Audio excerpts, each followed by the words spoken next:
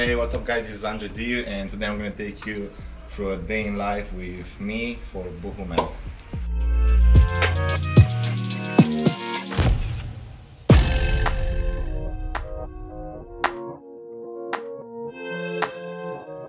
Alright guys, so I just finished my cardio session. I did 45 minutes on empty stomach. I just had my breakfast, which is 6 grams of oatmeal, 10 egg whites, handful of berries, and I just added a little bit of sweetener just to make it a little bit sweet.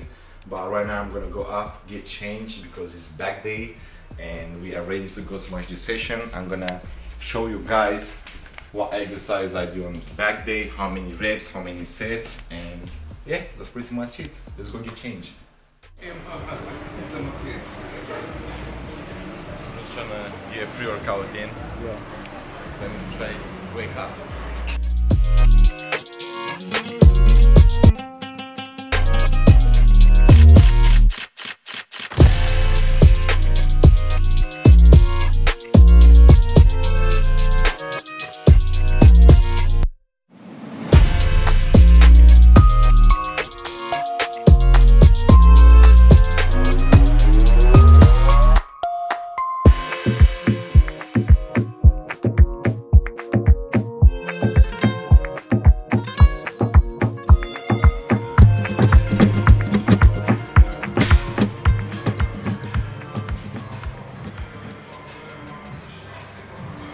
Hard now.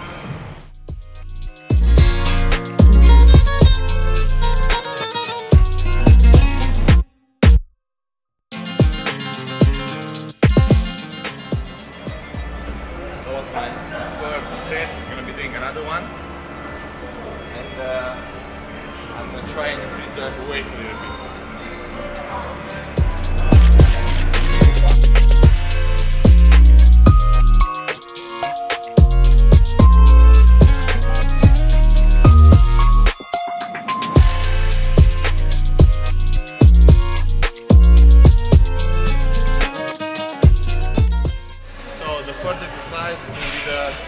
Machine row. On this exercise I'm using under grip grip, so we can hit the upper back, lower lats a little bit. As you see on every set that I do, every rep, I try to squeeze, take my time, control the negative, so I can get a better contraction, get more blood flow into the muscle, because that's how you grow. So keep in mind, it's not always about lifting heavy, but keeping a correct form, correct movement, and having that muscle-mind connection.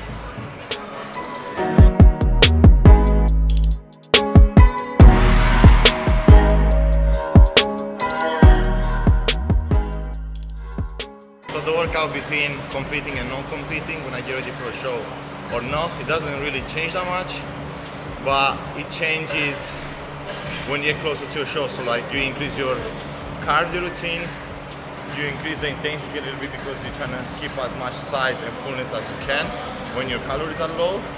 But in terms of exercises or intensity, it always has to be 110%. And another thing, like when you get ready for a show, you're trying to improve whatever weak point you go. So like for example, if your arms are a little bit smaller or your back or whatever, you're trying to train that group of muscle 2 times in a week rather than once. So like if I would be off season, non-competing, I will just train everything once a week. But if I'm getting ready for a show and I'm trying to improve that group of muscle, I will make sure I train 2 times a week. My day splits. So I don't have like Monday I train chest, Tuesday back and so on. So like I train Monday whatever I train, and then I just go with the flow. But I will never do push after push. So if I do chest on Monday, I will never do shoulders on a Tuesday. So I try to do like push, pull, legs kind of thing. But when I do push, I only do chest or shoulders. I don't do chest and shoulders on the same day. Song, I don't have like a favorite song that I like to work out on, but I like deep house, rave music. I don't know why I like to train on that kind of music. It just puts me in a good mood. And I also like hip hop or rap. So whatever they play in the gym, I don't really mind. Like I'm there to train, not to listen to music, you know.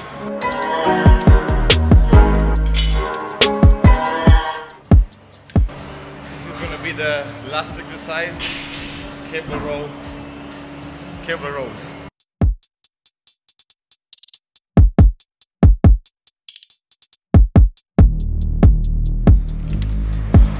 Alright guys, so that was my back workout. I hope you guys enjoyed it. And we are off now to get some pictures. We're gonna do a food shopping and I'll show you what I eat post workout.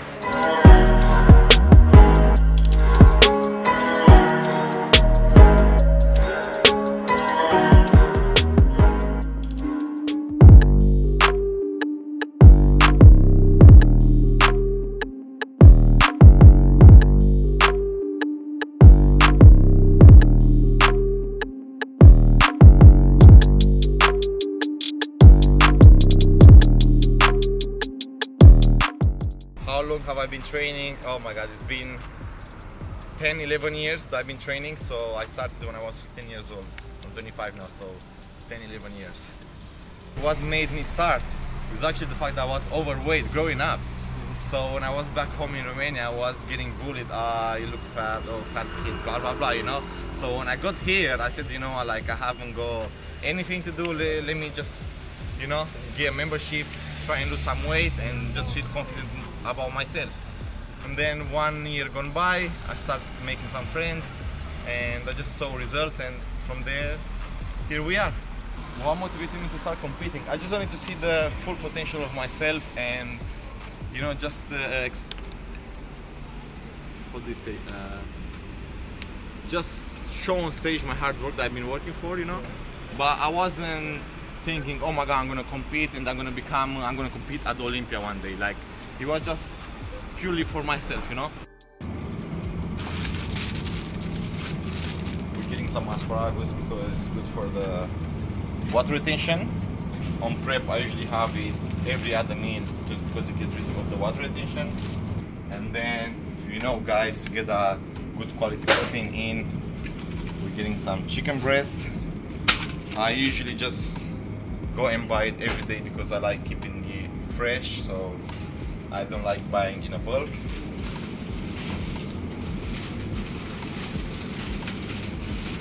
Alright, so we got some baby potatoes right here. Good source of carbs, easy to digest and very tasty if you put them in the air fryer. And of course we need some eggs in the morning. Alright, so we got some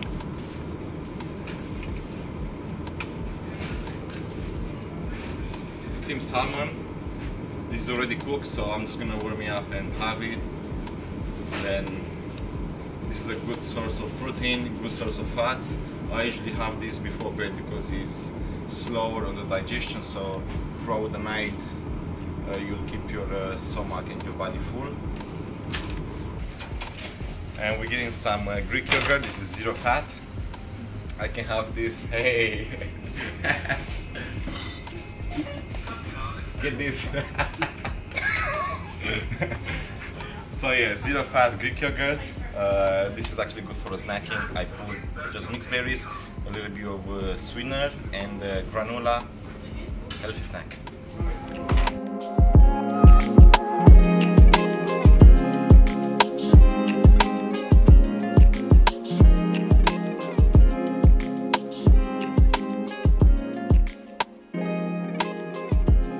Oh, the worst injury that I had, I think it was when I had the muscle tear in my triceps, this being in Dubai.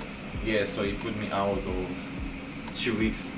I couldn't be training, I couldn't even be washing my head because every time I would do that, I would just feel it here. So I think that was my injury, but thank God I found a good doctor and now I haven't reached no problem.